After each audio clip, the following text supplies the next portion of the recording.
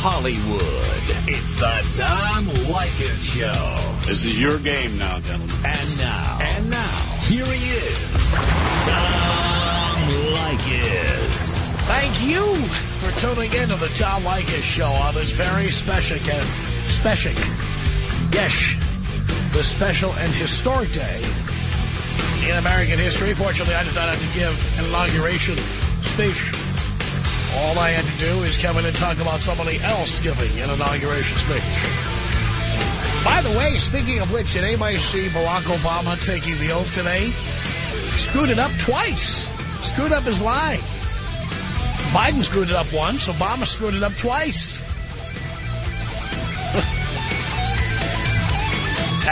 He looked like he couldn't wait to get it over with. He just wanted to be the president right now. Come on, let's go. Step it up. I'm the new president, baby. Let's go.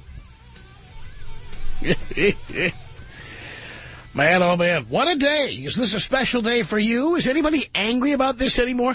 What happened to all those Sarah Palin supporters and the McCain supporters? They are noticeably absent. Even the Fox News channel has toned things down. Have you noticed that? Fox News is pretty much laid off beating the crap out of Barack Obama. I thought for sure they'd be on all day beating the crap out of him. I think even they know what's good for them. Beating the crap out of such a popular president is not going to help their ratings at all. At all. So you got to wonder what's going on there. Anyway, the sad thing, of course, about the inauguration of any president is that, generally speaking, with few exceptions, inaugurations take place Monday through Friday when people are at work. So most people do not actually see the events live unless they went to some screen. For example, here in Los Angeles, the LA Live complex downtown had all their big screens turned on to inauguration coverage. Times Square in New York, there were big screens in places like Harlem, which they kept showing on TV. And other parts of the country. These are the ones they were showing. And the inaugural parade is still going on as I speak right now, unless you're listening to a tape of this program, in which case you're listening to a station that doesn't think our show is good enough to run it when it's live. But sure enough, it's all going on and on and on. And tonight the inaugural balls will continue until well into tomorrow morning. It's amazing stuff. So people were very emotional, weeping. Were you one of those people? Were you weeping? Were you crying? Did you know anybody who took it so seriously they just were breaking down today? Did anybody go overboard with their weepiness? Did anybody get overly emotional? A lot of people calling in sick today at work. Curious. Anyway, we are all Obama all the time for this edition of the Tom Leykis Show at 1-800-5800-TOM. 1-800-5800-866. David on the Tom Leykis Show. Hello. Hey, Tom. How are you today? I'm doing okay. A couple comments, a couple thoughts regarding this inauguration. Frankly, the only thing that's historic about this is the fact that he's a black man. He has done absolutely nothing yet. And well, by the way, so has every president ever inaugurated. Yeah, but it's so funny. Based on what his platform, which has changed, what's he really going to change? He's changed, everything. I think all presidents pretty much... Well, let's start with he's closing down Guantanamo Bay. That's a change. Biggest mistake he could ever You said what change is he going to make? He's going to do all the things that Bush did in the opposite way. And the Bush left office with the lowest approval rating since Richard Nixon. Well, what I find amusing is that people are so anti-Bush when, if you just go back and look at the footage of 9/11 and see the people falling out of the buildings, we forget. You made a point earlier, and I'd like to reiterate that. We quickly forget why we were in the Middle East and why we're defending ourselves and fighting for freedom and liberty. Well, but wait a minute. Wait. You just threw something in there. I was going along with you for a second, and then you threw something in. Being in Iraq has nothing to do with 9/11. Nothing. There were no weapons of mass destruction. The sign that said mission accomplished behind Bush was total baloney. When Saddam Hussein was captured, we were not done. We were still slogging along there in the middle of somebody else's civil war. Finding Osama bin Laden has completely been forgotten in all of this. And I would like you to tell me, I mean, do you really think that what we're doing in Iraq now has anything to do with 9/11?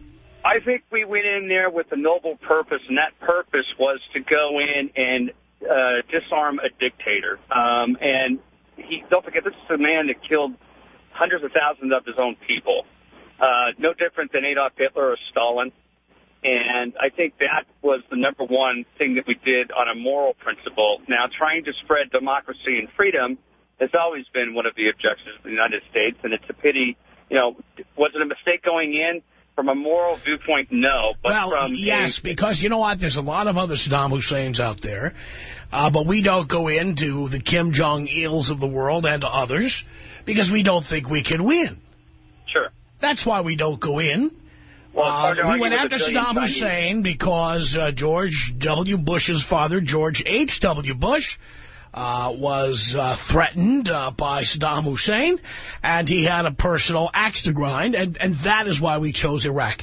Not because it had anything to do with 9/11 or weapons of mass destruction. These were lies that were told to the American people in order to justify going and dropping bombs on somebody to make us feel good, which we all did feel good until we realized we were bombing the wrong place.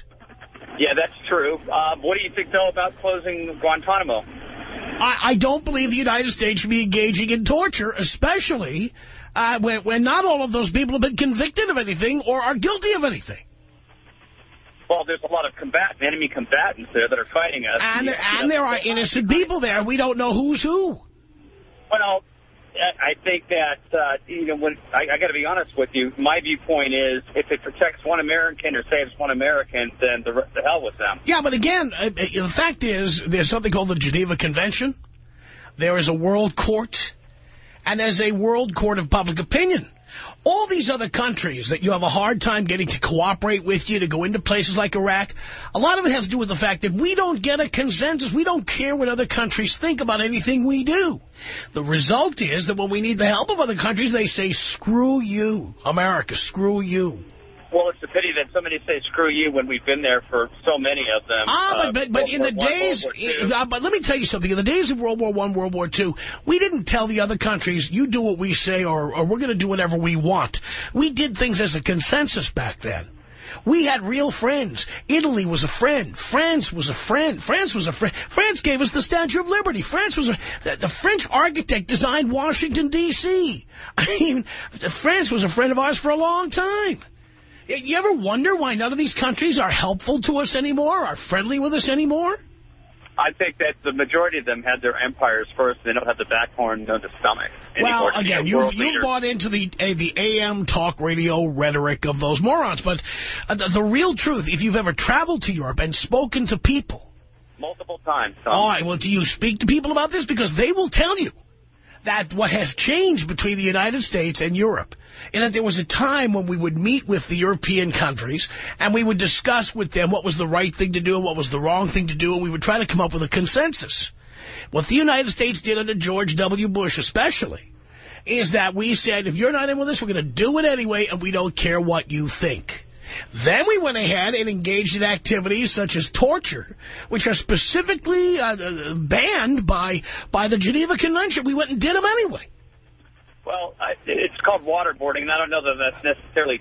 well, see, again, how about you don't know that it's necessarily... What you do is, in the old days, we'd sit down with France and Italy and England and Spain. You'd sit and have a conversation with those countries, and you'd see Germany, and you'd see what they thought.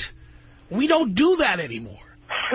So then when you want your planes to take off from France in an emergency and they say no, how can you get all huffy about it? Did you ask France for any input or advice on anything else you've done? Well, I honestly just believe, as far as Gitmo is concerned, that, it's a place to hold these people. The problem with the Arab mentality and especially, Al-Qaeda and all them, is they hide behind the Geneva Convention, and they use it against us. They're not members. They're not a identified government, which is what the Geneva Convention is for. It's not. They're not. They're terrorists, and they hide behind that. And now to sit there and think that we're going to have to give them equal rights under American law when they're combatants. Well, we're talking more about world law is what we're talking about. And, I think Barack Obama is going to go back to getting a consensus from other countries. And the result is we're going to get more cooperation from other countries, not what we've had the last few years. David, thanks for the call. Tom Leykis. 1-800-5800-TOM. 1-800-5800-866. The Tom Leykis Show. For everywhere we look, there is work to be done. The state of our economy calls for action, bold and swift, and we will act, not only to create new jobs, but to lay a new foundation for growth. We will build the roads and bridges, the electric grids and digital lines that feed our commerce and bind us together. We will restore science to its rightful place and wield technology's wonders to raise healthcare's quality and lower its costs. We will harness the sun and the winds and the soil to fuel our cars and run our factories. And we will transform our schools and colleges and universities to meet the demands of a new age. All this we can do. All this we will do. Barack Obama speaking shortly after his swearing in today at about 12:30 Eastern Time. Well, look at this. We were just talking about this. Barack Obama took the 35-word oath of office to become the United States 44th president today, even if he may have been led to utter the historic words in the wrong order. Obama was sworn in by Supreme Court Justice John Roberts, resting his left hand on Abraham Lincoln's Bible and raising his right hand to deliver the words that formally made him the successor to former President George W. Bush. But things didn't go exactly as planned for the swearing-in of the country's first African-American commander-in-chief. Under the gaze of more than 2 million crowded onto Washington's National Mall and millions more around the world, Obama said, "I, Barack Hussein Obama, do solemnly swear that I will execute the office of President of the United States faithfully and will, to the best of my ability, preserve, protect, and defend the Constitution of the United States. So help me God." As specified in the United States Constitution, the word faithfully precedes the phrase execute the office. But the Chief Justice, in his first presidential inauguration, read that part of the oath incorrectly. Obama paused, apparently realizing something was wrong, and after an awkward moment, Roberts repeated himself, but the Chief Justice stumbled again. Obama eventually recited the line as Roberts originally said it. Huge crowds watching the historic proceedings 1 mile down the National Mall on a jumbo TV screen groaned loudly after Roberts' gaffe. "Oh, no, no, no, no," one woman screamed above the murmuring crowd. Unbelievable. 1-800-5800-TOM. That's our telephone number. This is Daniel on the Tom Leykis Show. Hello. How you doing today, Tom? Doing great. Tom, man, I am frustrated. I'm pissed off that people actually believe this dude's going to save this country. This dude comes over here and he says that he wants to stop the war in Iraq. Now, he wants to stop war in 2009, but he wants to go to Afghanistan and start a war. The dude lies right there, Tom. Then the dude's going to say he wants to help the people and he's going to protect the Constitution, but have people not been paying attention that the Obama administration wants to take our Second Amendment away to bear arm and have a gun control? What is this, Tom? Well, Daniel, first of all, you have to understand, no president acts alone. You know, Bill Clinton came into office wanting to do all kinds of things he never did. Gays were going to be approved in the military to serve, and then they came up with that stupid don't ask, don't tell policy. Of course, Bill Clinton was going to nationalize health care. Never happened. It doesn't really matter what the president wants to do. What matters is what the president achieves in cooperation with Congress. Exactly. And you and me both know that he hasn't made decisions. Just like Bush, people think, oh, Bush put this in a situation. It wasn't Bush that put this in a situation like this. People in Congress. Wait. What situation are we talking about? The situation of how bad the economy is. And I'm going to tell you something, too, Tom. Really? You think so? You believe that the president did a good job with the Securities and Exchange Commission, that the people who were appointed there were the right people, they did a good job, for example, in the Bernard Madoff case or the Enron case or countless other cases where people invested their hard-earned money and lost everything they had. You think the president did a good job there? I think what the government does is just crap. I mean, if you look at half the stuff that they approved today, man, it's amazing that people aren't opening their eyes to this. I mean, you probably think, you hear about the 9/11 conspiracy. Be specific. Okay, like let me tell you something. The microchips. Have you heard about those microchips that they put in animals to, you find your cat or your dog? This is your biggest concern today. Okay, right. They put this in 2,000 This is your biggest people, right? concern today. No, it's not the biggest concern, Tom, but these are... the country is going broke. The country, we passed going broke a long time ago. Oh, yeah, Tom. The country is broke. And this is your biggest concern? No, my biggest concern, Tom, really, don't get me started. 1-800-5800-TOM, that's our telephone number. Let's say hello here to Brian on the Tom Leykis Show. Hello. Hey, Tom, how are you? Doing great. That guy was an idiot. Anyway, I wanted to ask what you know about Obama's stance on decriminalization of marijuana. We've talked about this on the air before. I have not heard one word from Barack Obama about drugs. Not one word. Yeah, me neither. That's why I was wondering if you thought, you've always heard how legalizing it would help the economy and inject a bunch of money in new business and things like that. And I don't think it's going to happen with Obama, but do you think he could do anything to maybe push it forward a bit? Well, do I think he could? He could do a lot of things. Do I think it's a priority? No. You don't think he would at all? I didn't say I don't think he would at all. I said I don't think it's a priority. Okay. I mean, keeping the country from just putting up the going out of business sign is his priority right now. I feel you on that. I mean, right now, the country looks like a big circuit city. Basically, yeah. Well, right? thanks, Tom. Country looks like it looks like a big Mervyn's. Yeah, I'll take you out with a bong rip. Here you go.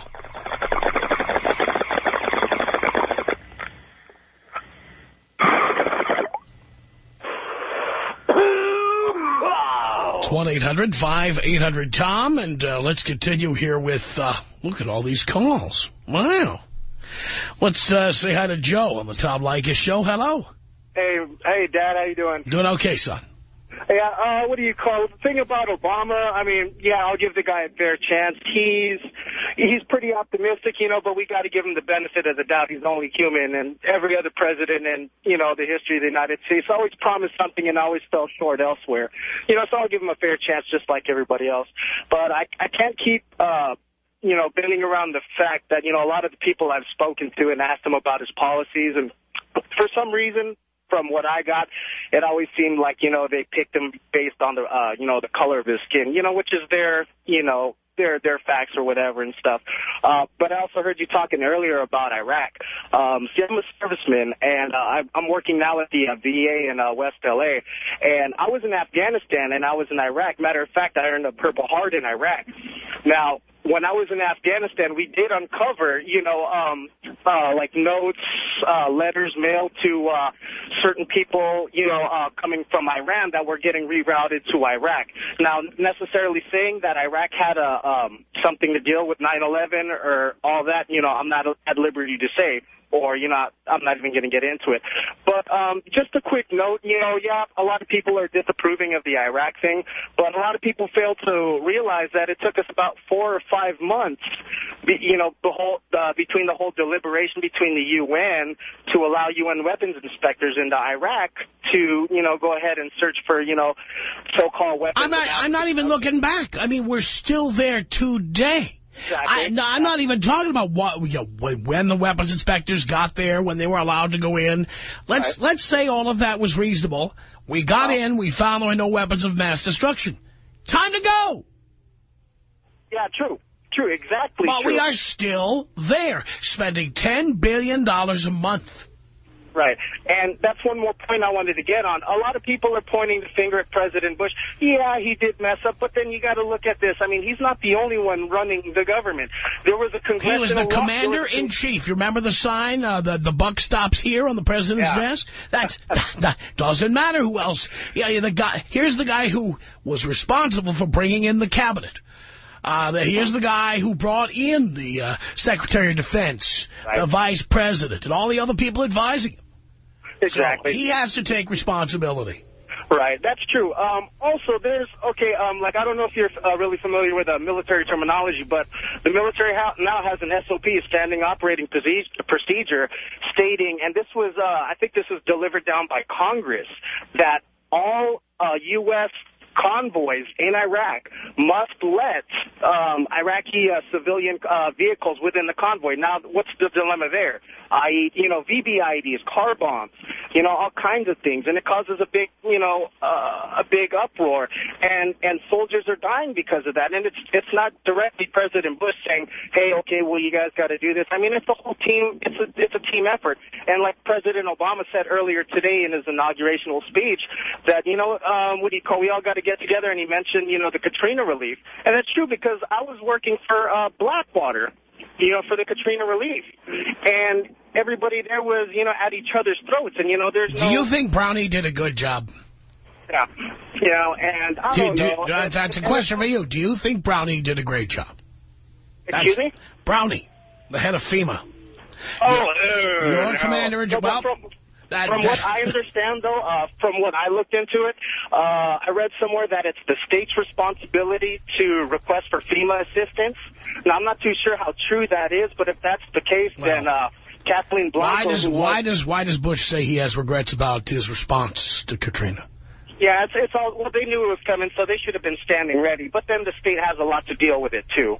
So I'm not throwing blame in anywhere. The president himself said in one of the interviews before leaving office that that's one of his regrets, not acting faster. Yeah. So if he feels that way, why would you disagree? Well, because, I also read that for the FEMA outline that it's the state's responsibility to... The president, it doesn't matter what their responsibility is. The president said that was one of his regrets. True. I think he does regret it now knowing that Kathleen Blanco would have, kind of waited on, requesting for assistance. But, if President Bush is going to take the fall for that one, then okay, slap a little more than a slap. You got to go along with it. Tom, 1-800-5800-TOM. Tom, 1-800-5800-866. The Tom Leykis Show.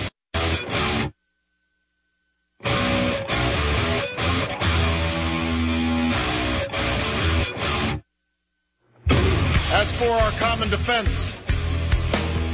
we reject as false the choice between our safety and our ideals. Our founding fathers,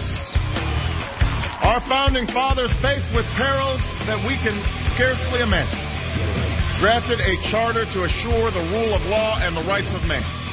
A charter expanded by the blood of generations. Those ideals still light the world, and we will not give them up for expedience sake. Your new president, Barack Obama. And we are all Obama all the time at 1-800-5800-TOM. At least for this particular edition of the Tom Leykis Show. It's John. Hello. Hey, Tom. How are you doing? Doing okay. First time, long time. Thank you. I'm calling because I'm frustrated with these television networks. I was channel surfing this morning to catch the best coverage, and I couldn't help but notice how right-wing Fox News could be. They are a reign over happiness towards everybody. I couldn't help but just throw my TV out the window when I heard Shepard Smith this morning talking about it's going to be about $4 billion, this parade and the inauguration and all this. And he tosses up to the next guy, well, it's going to come out of taxpayers' money. You know that, right? And it's just terrible how you could just ruin such a happy day for so many people. Was anybody watching Fox News except you today? I mean, let's face it. We talked about things that seem dated now, like Starbucks and, shopping malls. We get a show like that. And isn't the Fox News channel one of those things? Like, hasn't their day passed by now? No. You don't think so? I'm sorry, what was that? All right, you go smoke another bowl and call us back, all right? 1-800-5800-TOM, that's our telephone number. Derek on the Tom Leykis Show, hello. Hey, Tom, how you doing? I'm doing okay. Dude, not only is Bush a clown, but so are his appointees, right? Chief Justice Roberts, not only did he mangle the words to the oath, right, which is embedded in the Constitution, and supposedly he used to be like a Constitution professor or something like that.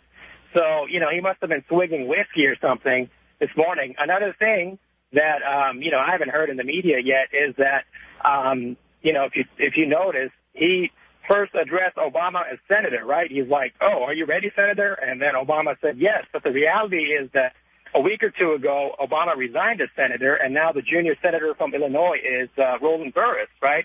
Now, like you said, we shouldn't be focused on... Well, there are people who call... Wait. That's nitpicking, because there are people who call Bill Clinton Mr. President. He's not the president, and he hasn't been the president of the United States since 2001. Yeah.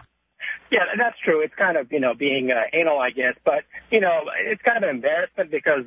the scene is being broadcast worldwide, and, the Chief Justice can't even get the damn words right, and, Obama has to pause because Obama is also a constitutional professor. He knows that something's not right, But, like you said, we got to focus on bigger and better things, and hopefully the next 4 to 8 years will be a better time for our country. I would like you to take me out the Grand Stooge, Bill O'Reilly style, please. Bill O'Reilly style. Here you go. I can't do it. Okay. We'll do it live. Okay.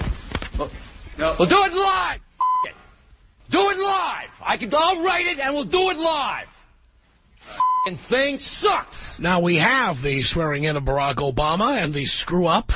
And here's what it sounded like in case you didn't hear this live. It's my distinct honor to present the Chief Justice of the United States, the Honorable John G. Roberts, Jr., who will administer the presidential oath of office. Everyone, please stand.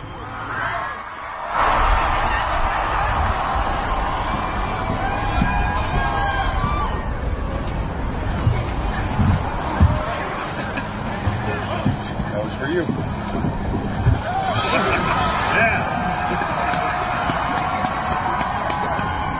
Are you prepared to take the oath, Senator? I am. I, Barack Hussein Obama, do solemnly swear. I, Barack Hussein Obama, do solemnly swear. That I will execute the office of President to the United States faithfully. That I will execute faithfully the office of President of the United States. The office of President of the United States faithfully. And will, to the best of my ability. And will, to the best of my ability. Preserve, protect, and defend the Constitution of the United States. Preserve, protect, and defend the Constitution of the United States. So help you God. So help me God. Congratulations, Mr. President. Walter on the Tom Leykis Show. Hello. Hey, how you doing, Tom? All right, how you doing? Long time. Thank you, Walter. All right, how you been, man? I've been great.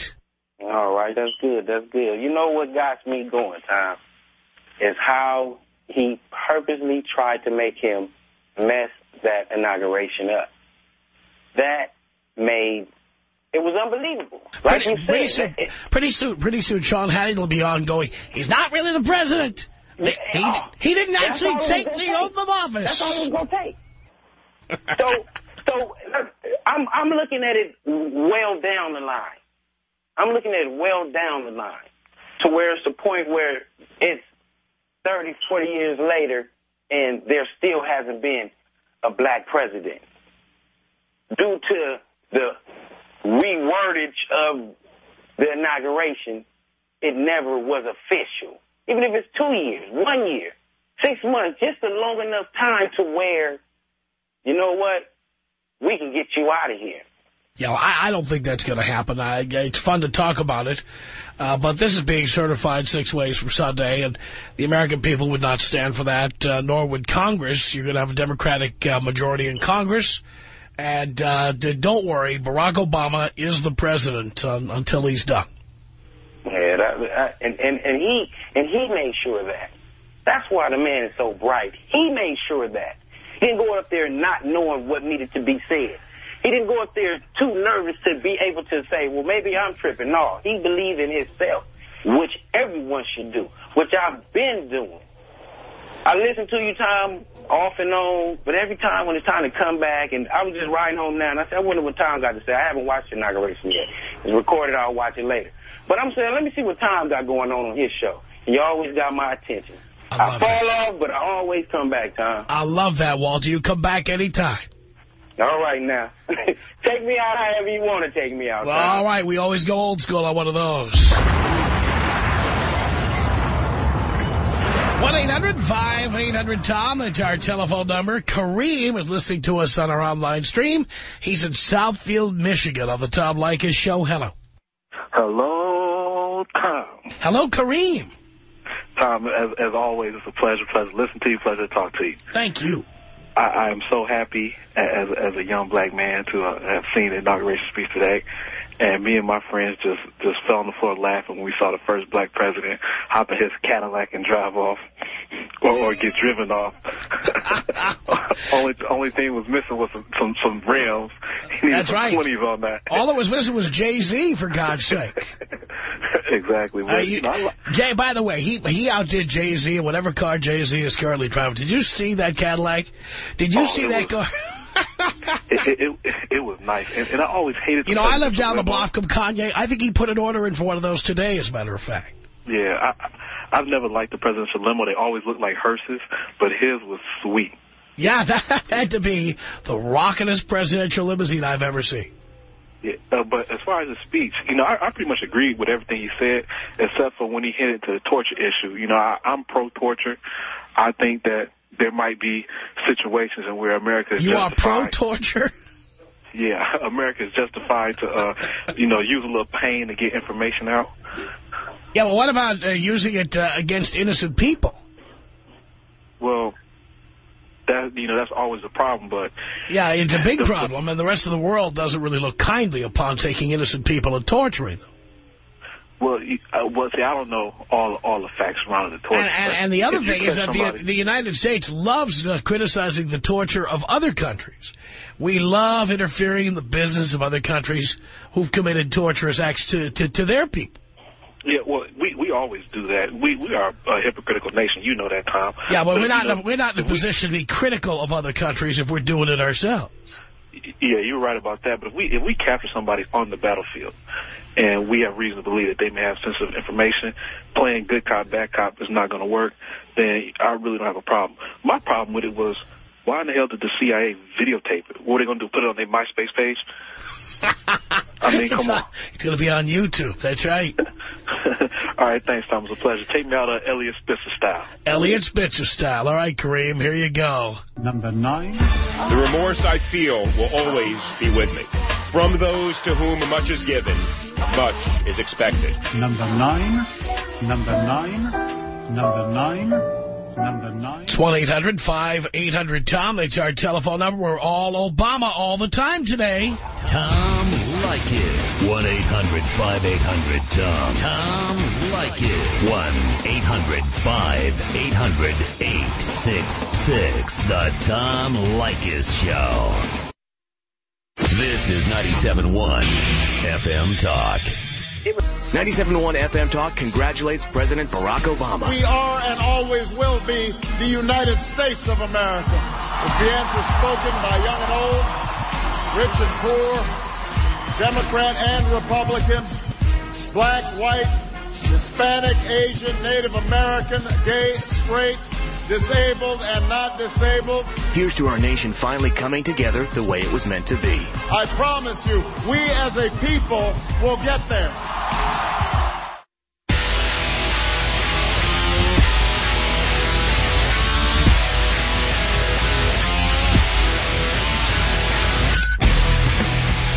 From Hollywood, it's the Tom Leykis Show.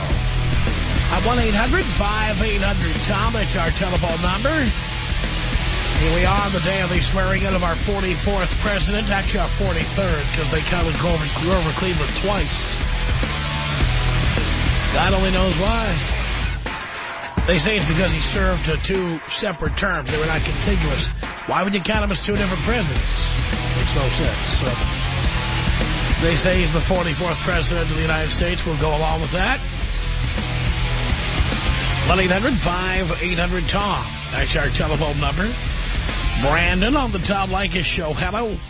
Hello, Tom. I just wanted to call. I got to say, you have some of the dumbest callers in the world. Somebody was calling earlier and saying... I wouldn't be so hard on myself if I were you, Brandon. You sound at least of average intelligence to me. I didn't say all. I said some. Ah.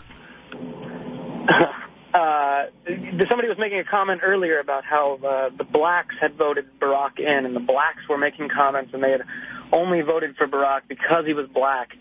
And I just wanted to let everybody know, even though we live in the bouillabaisse of Southern California, blacks only represent 13% of the population, and more than 51% voted Barack Obama in. So while I have a large audience, everybody can know that it's not just the blacks that voted Barack Obama in. Well, in fact, if only blacks voted for Barack Obama, he would not be president today. Absolutely, my point. So there you go. Thank you, Tom. Thank you. 1-800-5800-TOM. That's our telephone number. Let's say hello to Tim on the Tom Leykis Show. Hello. Hey, Tom. How you doing? I'm okay. Hey, I just want to say I like your show. I just got into it a couple months ago because I just moved out here, but I enjoy listening to it when I'm in my car on the way home. A couple things I wanted to bring up is, one, how come we're not making a bigger deal about a $170 million inauguration during a time of quote-unquote economic Well, first of all, I don't know how much tax money is being spent, but the whole $170 million is not coming out of tax money. In fact, most of it I don't believe is. My understanding, based on my reading, is that it's paid for by things like this inaugural committee, to which contributors like Steven Spielberg and others voluntarily contributed. And even so, Tom, you know. Well, wait a minute. Don't even wait. Don't even so me. You just said the taxpayers spent $170 million, and when I start to break it down for you and prove to you that the taxpayer didn't, then you start with even so. I'm not saying taxpayers. I'm just saying money in general. Wouldn't it be for someone preaching change? And I'm actually an Obama supporter, so I'm just curious of the situation. For someone preaching change, wouldn't a great first step would have been saying, you know, this money could go to something else. There could be a lot of other things. I just don't understand why there isn't as much of a deal about it, considering that's a... I do think, well, look, when you see how many people showed up in Washington in our lifetime, and this includes, depending on how old you are, the Kennedy inauguration, the Reagan inaugurations, the Clinton inaugurations. These are the presidents people have felt best about over the last 50 years or so. Yeah. We have not had this kind of enthusiasm about the swearing in of a president. That number of people who showed up to watch the swearing in of Barack Obama is unprecedented. That was huge. So obviously people want to celebrate, and they are in a festive mood, and they want this. There's very few people like you calling radio programs and saying, wouldn't it have been a good idea to have spent the money other ways? Sure, it would be, but I understand that. I know the, you know. Does he really want to come off as dour as Jimmy Carter? Yeah, well, I'm just a plain old peanut farmer, and I'm just going to come in here with my dopey brother, and we're just going to be like normal people. People don't want that. They want the president to be a rock star. Oh, absolutely. And I understand the times we live in, but how great of a statement would it have been to say, you know, this or that, or try to save it wherever possible, is what I'm saying. Like I said, I was an Obama supporter, so I was just kind of curious about that. And one other thing I wanted to bring up on the air, I know the historical significance of having the first African-American president, and I think we all kind of know at this point that he's of some mix. When and where did he become just African-American? Well, here's the bottom line. As any black person will tell you, if you're 1/8 black, you're black, as far as most people are concerned. Certainly in terms of discrimination and in terms of racism over the years, you don't have to be very black to start feeling the effects of discrimination. So if you can be a victim of discrimination for being 1/8 black, why can't you be black when something good happens to you, like you become the president? I understand what they're saying. Yeah, and to be honest, it doesn't make a difference to me either way. He can be whatever color he wants to be. Yeah. You know, if he does a good job, he does a good job. I think that's the most important thing. I just thought if somewhere along the line he just became that, and I was just kind of curious if there was a time where we just noticed it go away. He'd be the first to tell you he's black and he's white. I mean, he's not the one going up there going, hey, I'm black. It's what other people ascribe to him. Yeah, absolutely. Well, I know how the force that the media is. They can make you anything they want you to be if they say it enough times in the public. Well, it's the media, but it's also the people. I mean, you know, last night I was watching TNT, and they had, of course, as you know, Martin Luther King had a dream. His dream was that African Americans would sit home all day watching 3 NBA games in a row to honor Reverend Martin Luther King. That was his dream. And so all night on TNT, they're interviewing African-American basketball players about the significance of Barack Obama becoming president. And they threw in Phil Jackson and a couple of token white guys. But let's face it, primarily they were in a sport that has a majority of players who are African-American. And they weren't doing this on the National Hockey League last night, asking hockey players what this means. They weren't doing this with white football players during the playoff games over the weekend.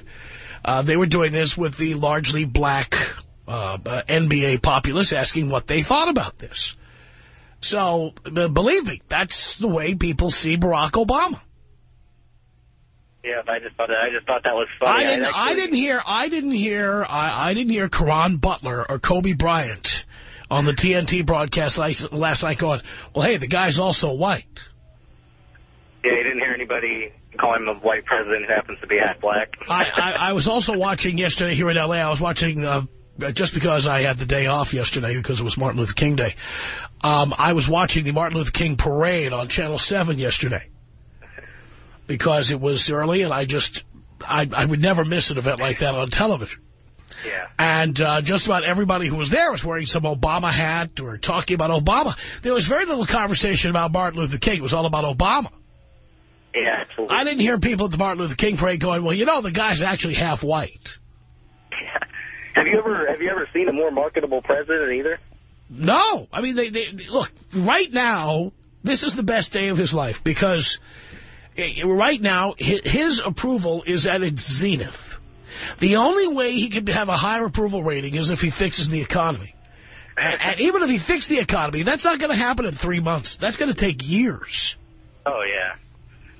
It's just, you can't, I mean, being in Southern California, about every 5th shirt you see is an Obama shirt, especially right about now. You know, just had the inauguration and everything, and you say somebody's making a fortune off of this guy. You'll mark my words, and I'm an Obama supporter who voted for him. In about 3 to 6 months, you're going to start hearing people going, things didn't get better. We voted for the guy, and things didn't get better.